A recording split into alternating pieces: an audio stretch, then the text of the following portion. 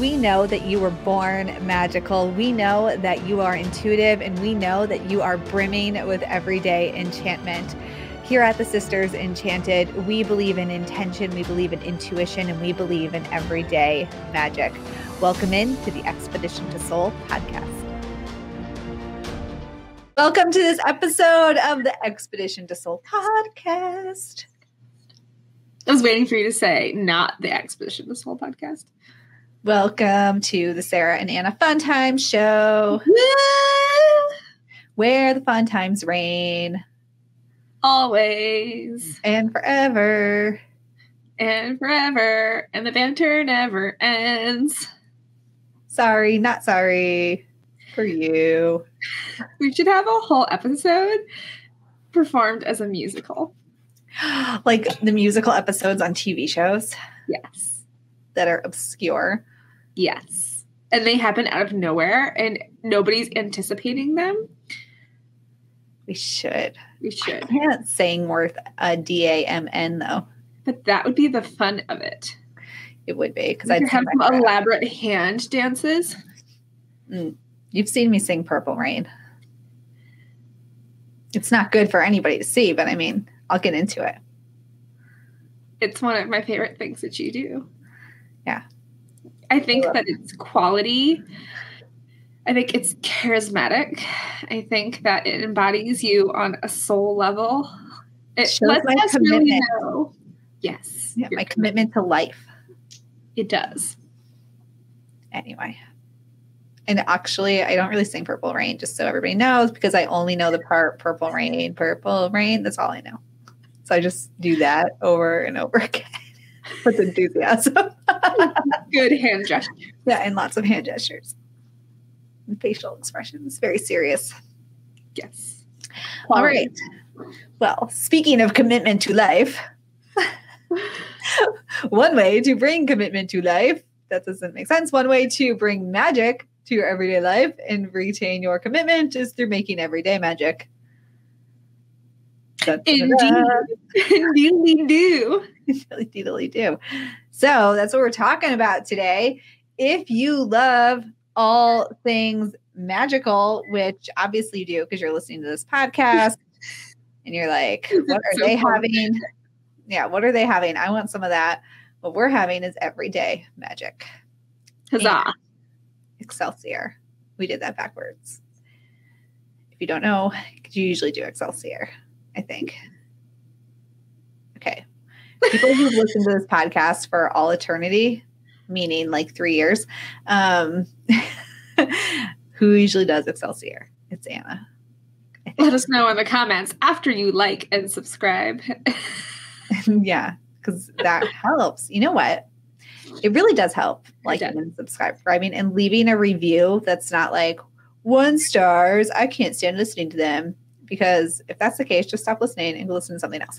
But how about you do 5 stars and in the comments you say Excelsior, best podcast ever. Huzzah. Huzzah. Yeah. It does help though. It's how with the comments actually that you other people find your podcast. For sure. Mm-hmm. Mm-hmm. All right. Aww. Everyday magic. Oh yeah. If you want more of that, holisticwitchery.com. Get on the wait list for our Holistic Witchery program. Do it. She'll start shortly. Do it. Do it. Okay. So here's what we're going to do. We're going to give you some of our top tips for making everyday magic. Who doesn't want some top tips from us? We're so full of hot tips, important tidbits. I know. So magical. You know what? I think that we are actually full of top tips because we both live lives that we enjoy for the most part. And we both, I think, laugh every single day until we cry. Yes. We both have spouses that, well, in my life, on any given day, I want to put him outside, make him live there. But also, he is actually wildly supportive when I can communicate with him in a way that he can understand. That is effective. That is effective. Yeah. That's our problem, is communicating on the same wavelength. When I can communicate in his language, then he is wildly supportive. And generally speaking, yeah, we've created pretty amazing lives from where we were not that long ago. So take our top tips is my point. Yes, I would say same thing as me. We have actually taken some pretty big reins, I think, on our lives. I think that for everyday people who, second guess themselves and have, falters and lacks in confidence. I know specifically myself, I lack in confidence all the time.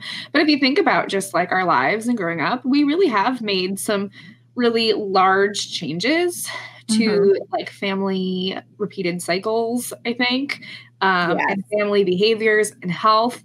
And that me and you both in our own ways, different ways, we got there different ways, have taken really strong steps to change things.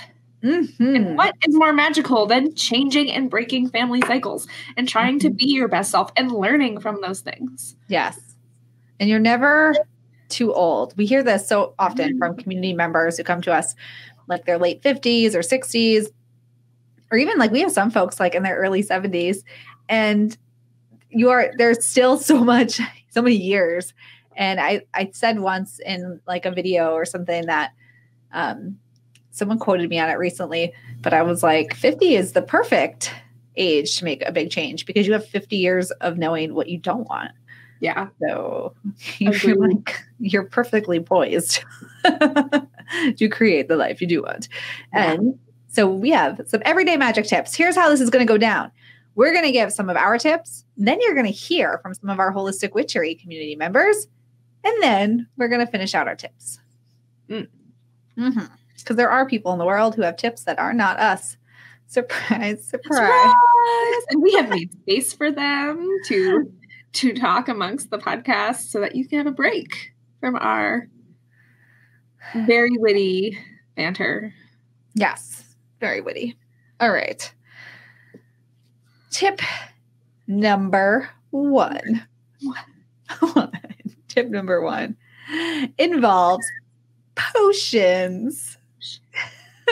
Anna, do you want to talk about making everyday magic by conjuring up some potions that you would drink in the kitchen? There's so many potions.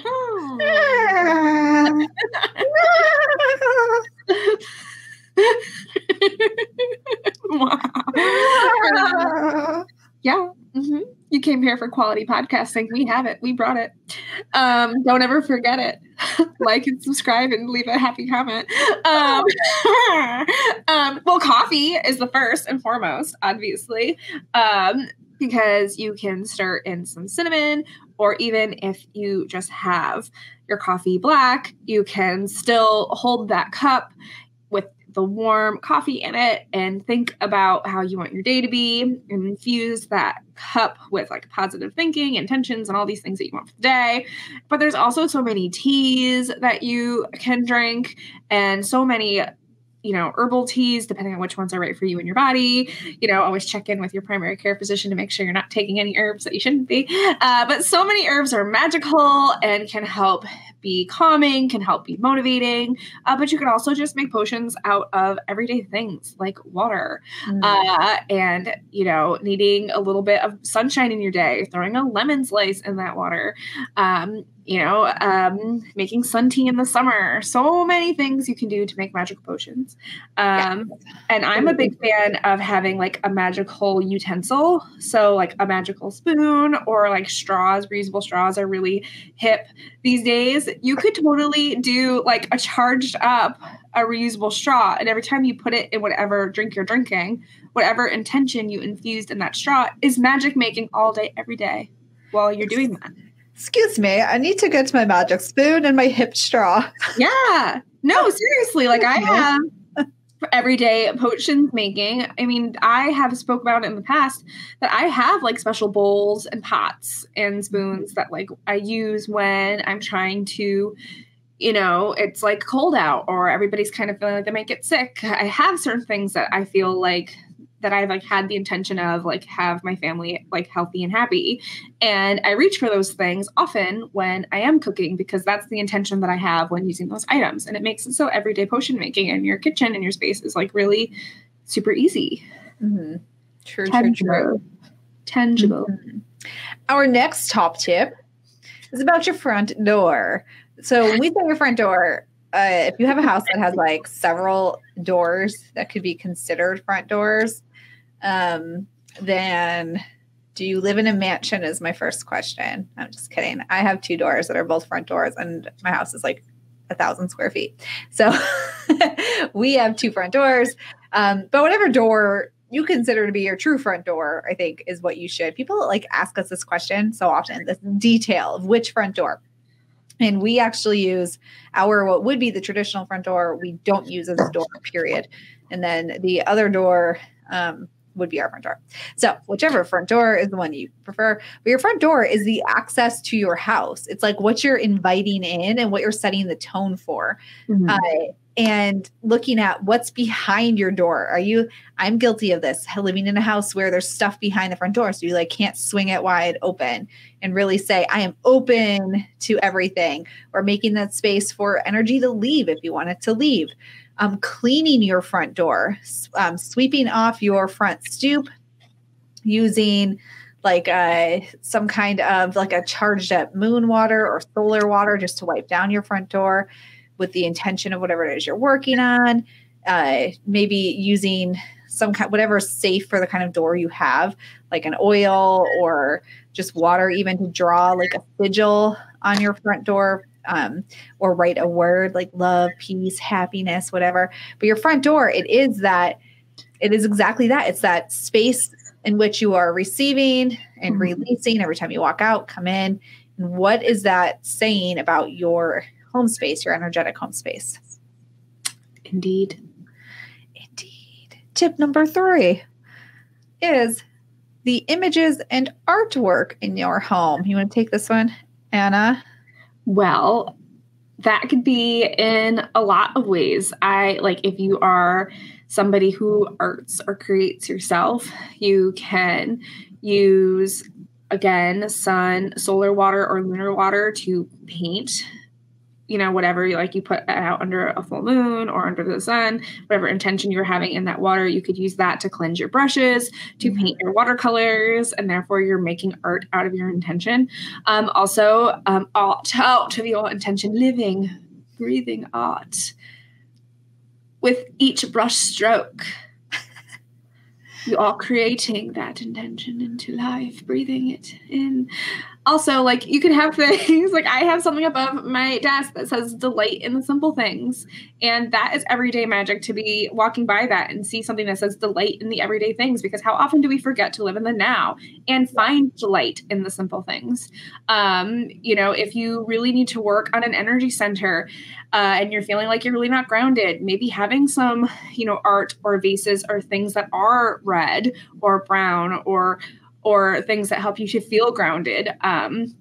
You need to light some motivation in you, maybe getting some oranges and stuff in your house. So being able to see art on your walls, to create art, to put things up, can help you with those intentions. Even vision boards and having art about what you want in life, or memories, pictures of times remembered and how you want your life to be, having those remembered. Times remembered. Times remembered with each brushstroke, each snap of a camera, each delight in the colors of the simple. We have in my house, not that my house is very well put together, but recently we have been efforting making it more cozy. And the things on our walls, they're pretty much all full of wonderment, which is the kind of feeling that I like to live in. But very wonderful trees, suns and moons. We have a lot of gnomes. Gnomes on the wall. We have lots of gnomes and mushrooms. And rocks and earthly sticks and elements. So I just got to plant prints for my walls because I'm all things earth and Virgo. But you just reminded me I need to look out and put I need to manifest a one on mushrooms. Yeah, that'd be fun. I would really love that. Anyway. And that reminds you to be, yes, earthly, but also whimsical. Yeah. So the art that's in your house can help you to create the feeling that you want to be having when you choose it with intention. Yes. All right. We're going to pause, hear from some of our holistic witchery folks, and then we'll be back. Hi, I'm Naomi. I'm one of the community members here at the Sisters Enchanted. And one way that I bring magic into my everyday is as I am making my bed in the morning, I will shake out my sheets and fluff my pillows, and I say to myself, I let no energy that does not serve my soul's purpose find rest here, and I make space for a magical day ahead. And I sort of say it to myself over and over again as a little mantra as I'm making up my bed. And when I'm all done, I have a little magical spritz spray that I use that has some lavender, some eucalyptus, some crystals in it, and I just kind of spray it over my bed to sort of seal the deal. And it's a great way to get my day started in a magical way. Think about what life would look like if you had the foundation to do the shadow work, understand where you're holding yourself back, and the confidence to bring some everyday magic elements into your life, follow your intuition, and know exactly the steps forward for you. Well, that's what we teach you and more in our Holistic Witchery program. Be sure to get on the wait list for Holistic Witchery. It's the one class we think everybody should take here at the Sisters Enchanted. It has changed so many lives and is at the core of all of our fundamental beliefs about who we are and how we propel ourselves forward in a way that makes great change for ourselves and those around us. Check out holisticwitchery.com, get on the wait list, and we can't wait to welcome you into class just as soon as enrollment opens. You know what I can't stand about the internet? There are all these strangers out there trying to tell you what to do and how to live your life. Well, you won't find any of that here at the Sisters Enchanted. We have led our Expedition to Soul free program for years and years now to tens of thousands of people around the world. And what makes it different from everything else out there is that it will help you to map your own journey forward, to look at your intentions, to look at what magic means to you, what witchery, what all the woo-woo spiritual goodness available to you, what it means to you, to expand your intuition and so much more. And it's all centered on your unique self, your unique way of being. We host this free class twice per year, so I don't want you to miss out when it's coming up next. Go to expeditiontosoul.com to find out the next dates. Get your name on the list so you get those emails, you get all of the pre-class goodies, because even though it's a free class, we load you up with tons of pre-materials to get you already working on everything before we even kick off. So head to expeditiontosoul.com today to find out that next date. Get yourself registered. You won't want to miss out. And we can't wait to join you on an expedition to soul. And we're back. Our tip number 4. I love hearing from people who aren't us, firstly. Because it's just so fun and I get inspired by them as well. Indeed. Yeah. So get on the wait list for Holistic Witchery at holisticwitchery.com so you can join those fabulous people in the program. But our next tip is on gardening, which is Anna's tip, because y'all know I am not planting any sort of garden. So everyday magic in the garden. You don't have a garden. What are you even going on about gardens? I have an indoor garden. Well, that's okay. You speak your piece. You go. Speak your truth.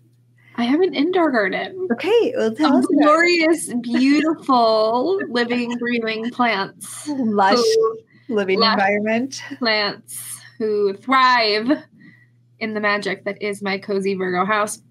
No, but with the plants, you can, Sarah, you can, you can do a lot. You can buy or propagate a plant, and, plants really love to have a lot of drainage and aeration. You can write intentions on stones that you're going to help use before you plant, and actually plant that underneath your plant. And as it grows, envision it in, like growing your intention.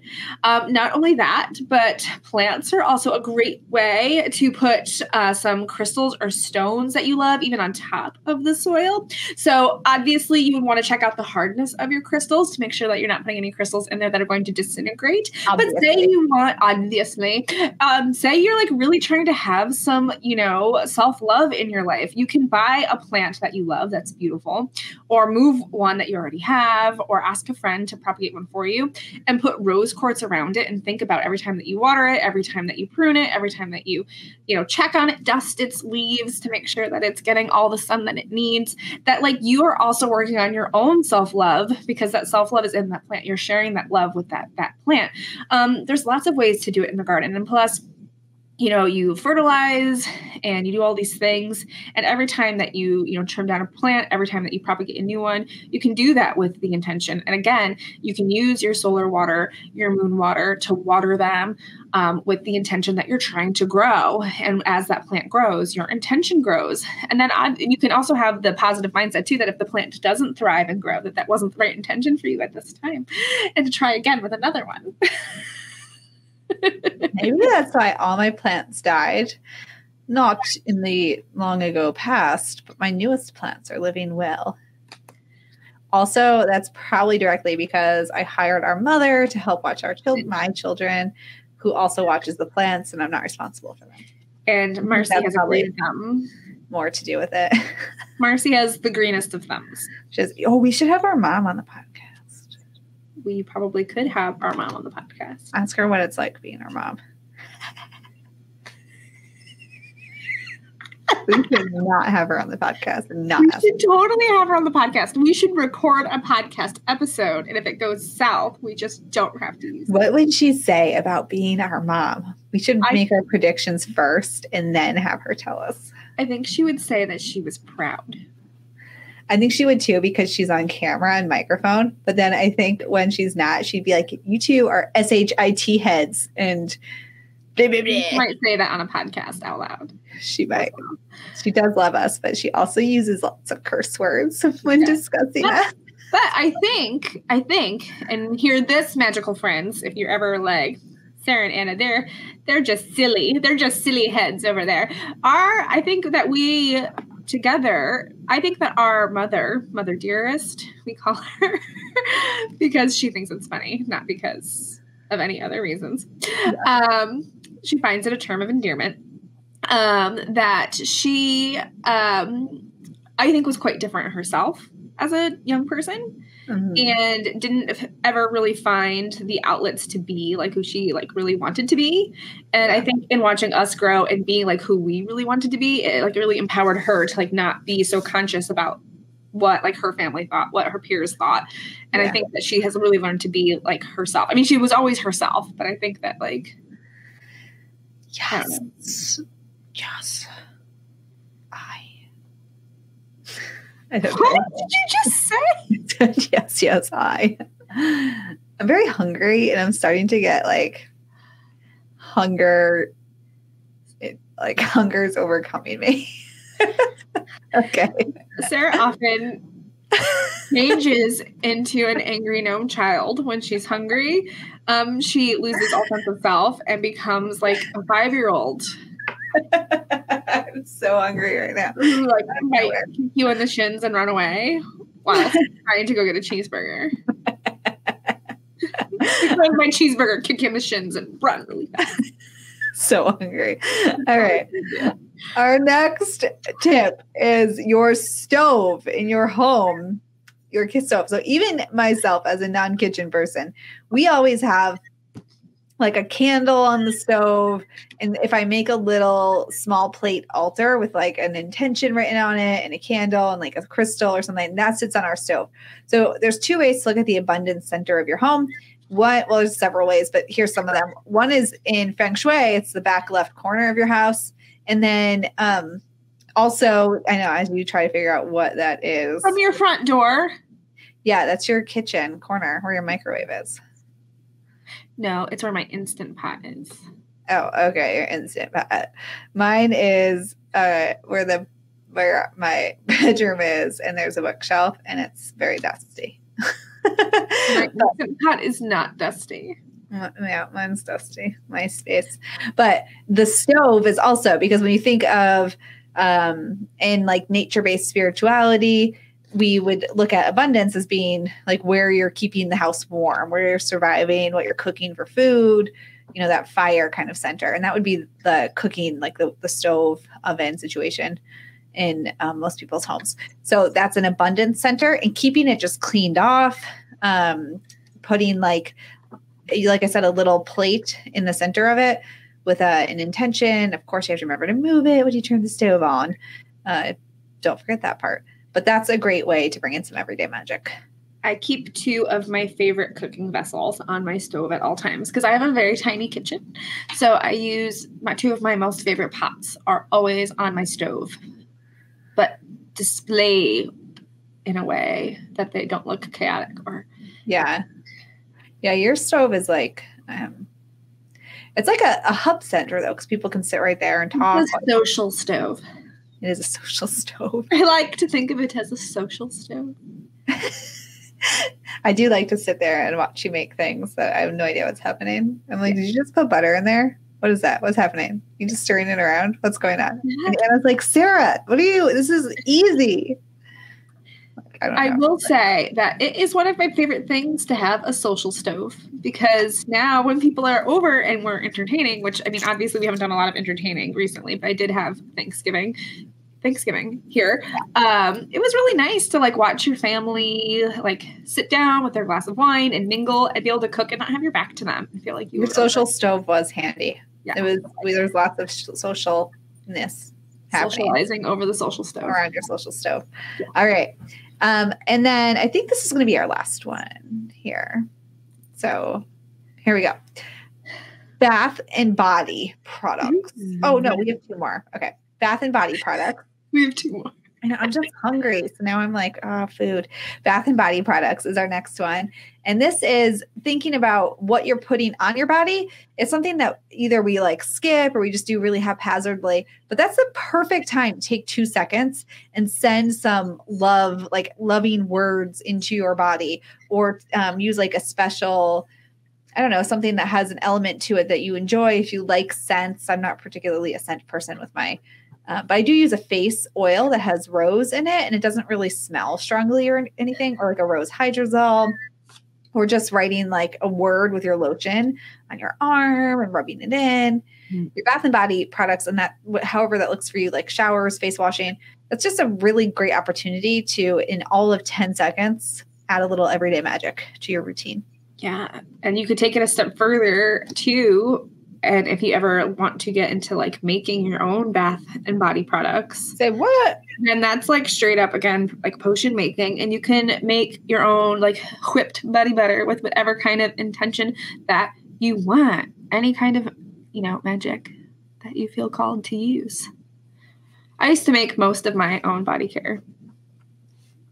I can't say the same for myself. I once went a whole year washing my hair with chickpea flour.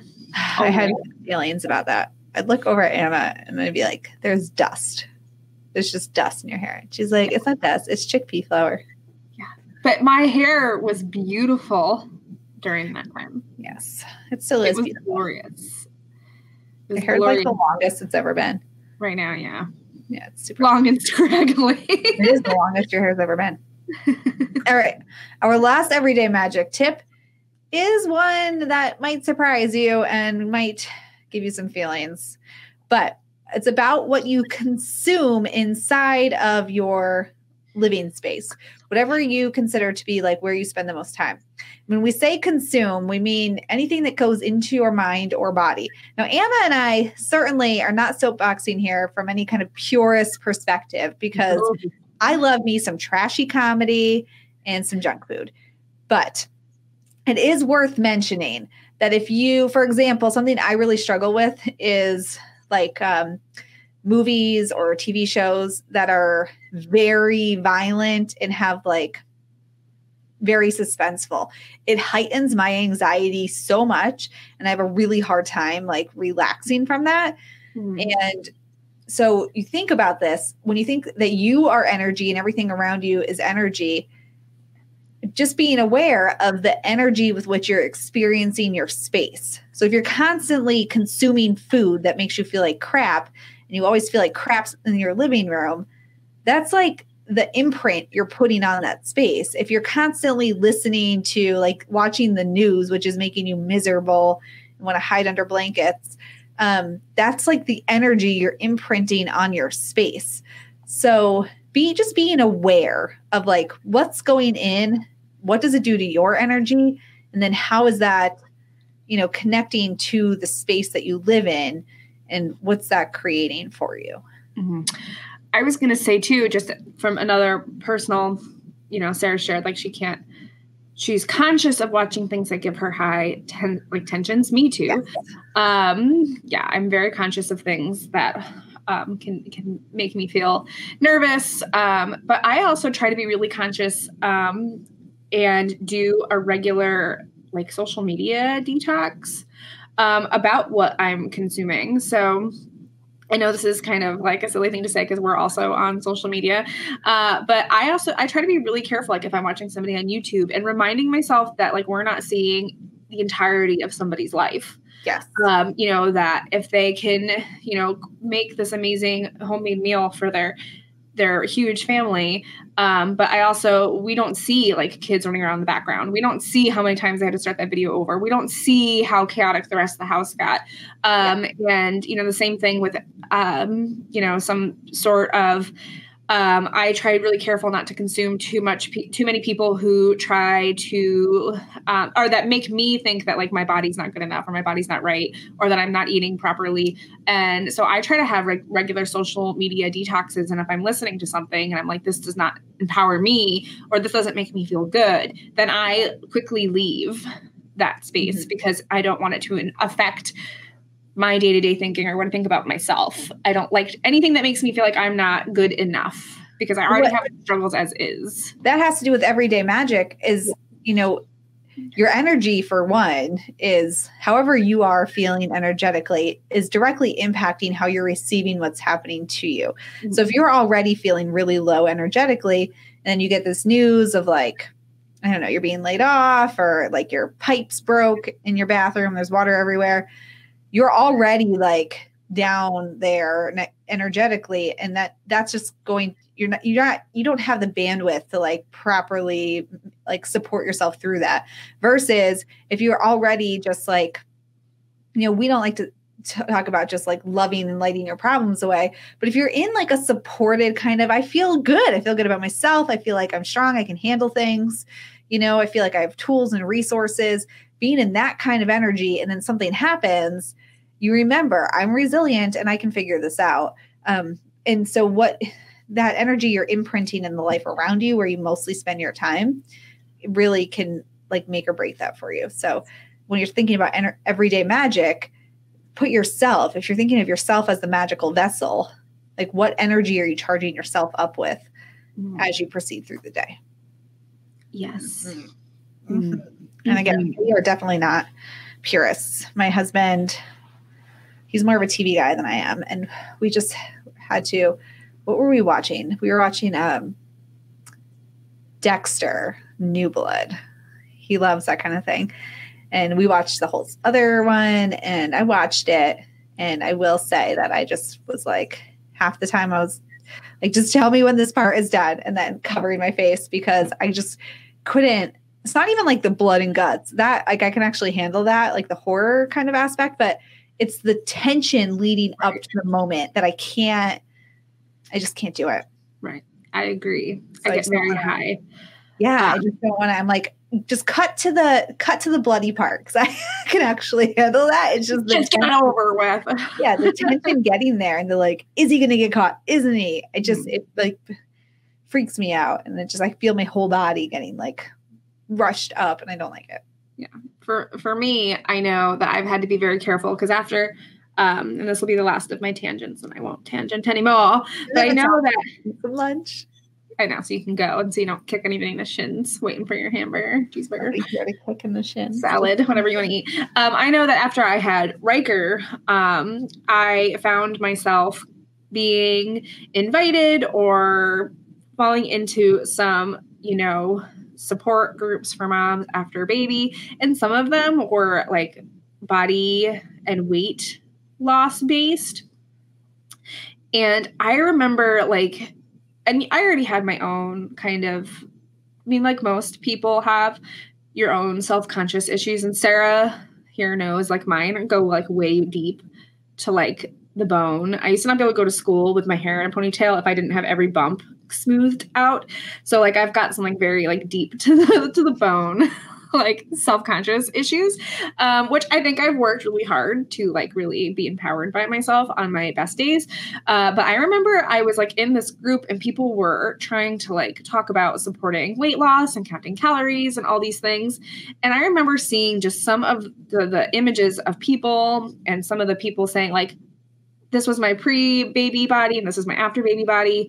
And it just wasn't a good place for me to be. And I had to leave it right away because it started to make me just, it made me second guess how I treated my body during pregnancy. And I couldn't be around a lot of other people second guessing their bodies when they either looked similar to mine or didn't look similar to mine.